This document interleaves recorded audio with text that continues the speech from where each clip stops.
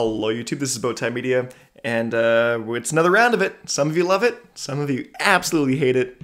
It's hot takes time. Let's hop into it. Sort of related to recent drama on EDM Twitter, don't be rude about your criticisms, considering the deeply online nature of the electronic scene. Most artists have a pretty good chance of seeing your comments, especially if they get a lot of traction/likes.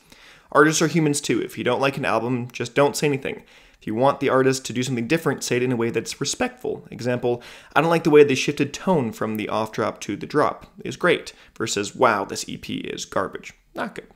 The drama that they're referring to here is the recent Mode Step EP. It came out and just people didn't like it, and I think to be fair, to be fully honest and transparent, I didn't really follow a lot of the Twitter, a lot of the drama. My understanding is that people said they didn't like it, and then he apologized for how bad it was or something like that, or I don't know. I haven't listened to the EP fully, but I didn't like the couple songs that I heard, but I didn't, whatever.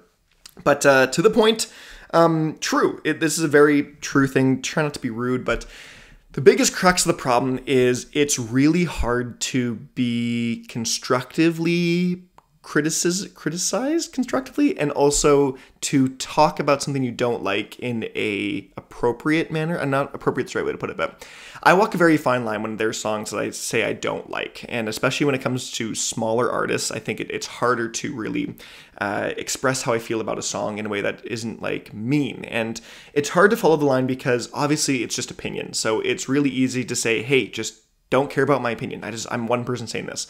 But in the case of Mode Step, when it's a ton of people over and over and over and over and over again, it's you can't just block it out. It's hard to just say, oh yeah, I'll just forget the haters kind of thing. It's oh no, these are the people that actually really like what they do normally.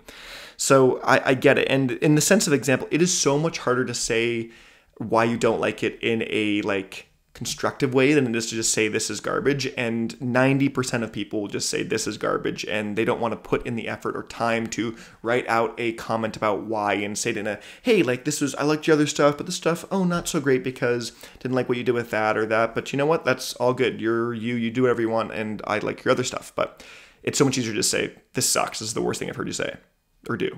So it's just a call to be better. Monster Cat has been suffering a terrible case of under 3 minutes syndrome with the songs they release. It almost makes me think that they have longer, unedited, and very produced versions behind some sort of paywall. If not, then in my opinion, it's the producers not wanting to be creative.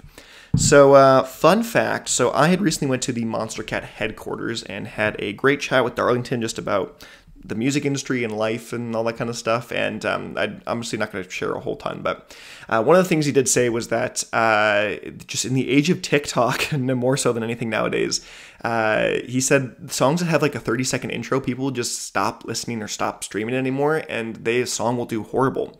And so just because of having, he said artists have come to him and been how come the song didn't do too well when I think it's great? And he's it's because it's longer. It's because it has this drop. It has a longer intro before the drop. And it's sad. It's a sad thing to do. It's a sad thing that the industry is going this way. And so Monster Cat is trying its best, from my understanding with Darlington, to let the artists have as much success as possible. And and he sort of said it in some way, that does sort of result in worse quality. It does a little bit when you're not putting so much time in creating these longer drawn out narrative tracks, and it does kind of create a lesser great product, but at the enhancement and the upbringing of a stronger, more even more money in the pockets of artists. So it's a trade-off, and honestly, personally, I think Monster Cat has the ability to go in the different route and say, hey, you know what?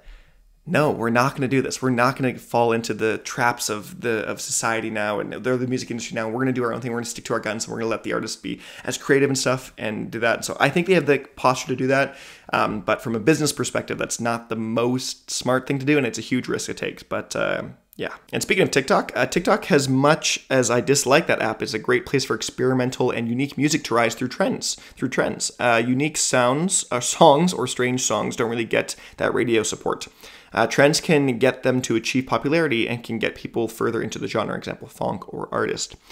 I disagree with this. I think so much of TikTok, and to be fair, I very rarely go on it, is actually your radio commercial stuff. It's all the sounds you hear because it's so commercialized, because there's so many people wanting to watch it, and so the people put out the most boring commercial. You still hear that, oh no, song for frickin' forever, and it's the worst thing in the world, and people just do it because it's popular and it's commercialized. And so I disagree with this, especially because the trends aren't experimental. They're pretty crap. Like right now on TikTok, it's the sped up version. It's the speed nightcore version of songs. They're literally just the songs just faster or slowed or reverbed. So many people are putting out songs that are just like faster or just slower, and there's nothing different. And that's horrible. Milk should be put in before the cereal, allowing for the cereal to have an equal ratio with the milk. No. I think some songs, especially dubstep, which have some really beautiful vocals and atmosphere, get let down by a completely goofy headbanger heavy drop that feels incredibly out of place compared to the lyrics, vocals, and atmosphere set before it. While it can work well with careful sound design consideration, I feel like sometimes they're just a bit too goofy and mindless headbanger-ish for it to make sense in context. That said, the drops go hard on their own, but in the context they feel messy.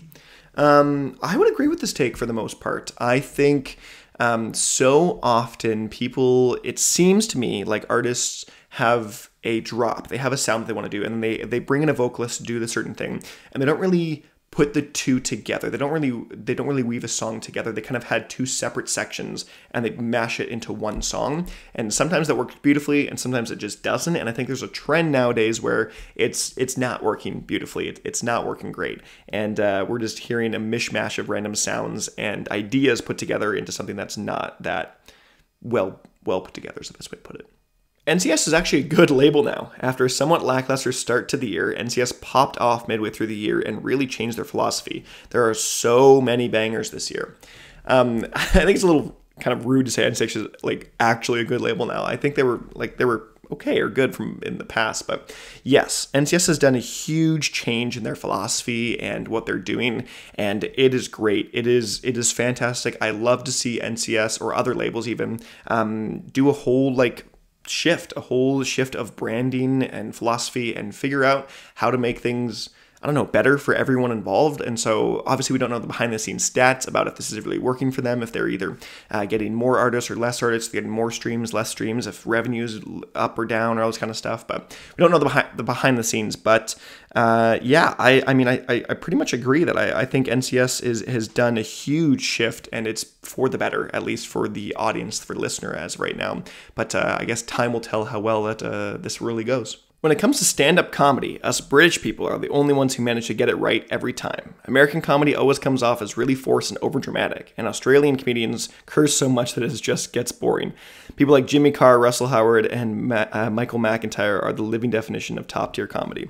It's fun that you've actually mentioned this because I've been watching a lot of comedy, of British comedy on YouTube right now. Taskmaster, I absolutely love. I think it is so funny, and I've been watching so much of it. And there is just something different. There is just something about British comedy that's just a little different. I don't think America is horrible, but it's different, and it's got its own kind of flair and its own kind of style that I actually really appreciate. So, and yes, Jimmy Carr does some great stuff too. I can't remember the names of all the weird names of all the shows, like the 10 plus or 8 plus, whatever. Some does this, or I can't remember the name of it, but I like watching the funny moments, and I think it's great. Rankings are so overdone that most of them are not making sense anymore. That's fair.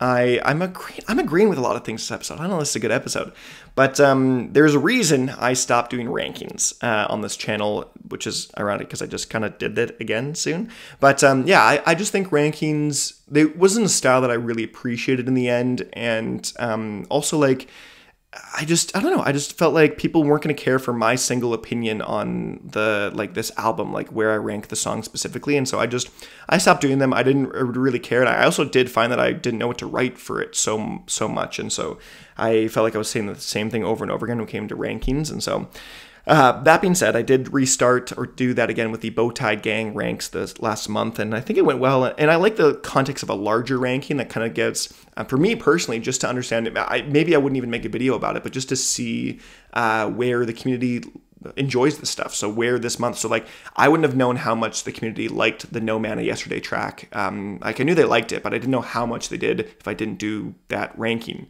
And so I think it's good in larger pockets. I think that's the best way to put it. In larger pockets where it's not an individual comment on something, I think it's great in large pockets, personally. So I know there's a great community of people that really love their own rankings and love seeing other people's rankings, but for me, I like the larger stuff. Famous artists are almost never good in quality. It seems you can only choose one of the two between quality and fame as an artist. Yeah, kind of true. It's tougher. It's definitely tougher where you have to make this more commercialized appeal. When you get a certain size and you get big enough, you're like, oh, to get more streams now and to keep my pace here, I need to make stuff that more people like on average than less people like, because that's how that works.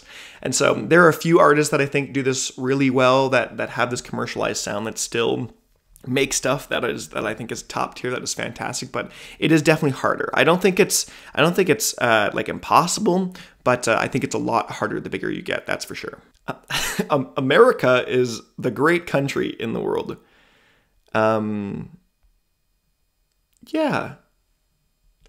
As someone that lived in America for 9 years and someone that currently lives in Canada, I never want to live in America again.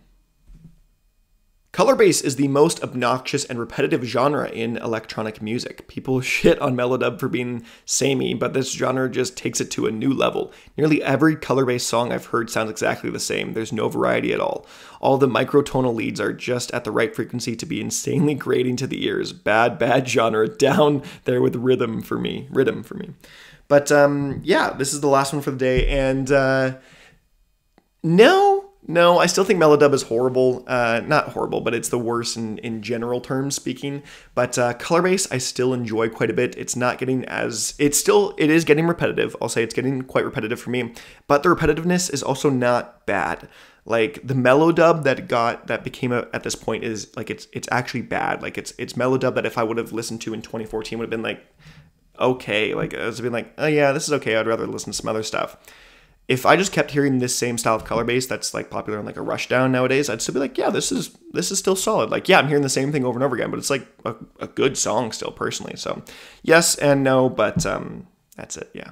Well, that's been another episode of Hot Takes. Let me know what you think of any and all of these hot takes in the comment section below. Other than that, I've been Bowtied Media, and I will see you guys in another video.